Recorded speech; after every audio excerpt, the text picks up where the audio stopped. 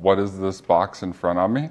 This is a basic urn vault. This is required at some cemeteries for the burial of cremated remains, and your loved one's urn is placed inside. So the top is removable, and you can see can accommodate most urns, whether they're square or very tall.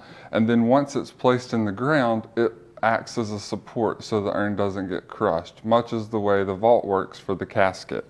Once the lid is placed on, you simply fasten it with these little clips. So they go right here in front over the lip, and then you just snap it in place. Holds it secure.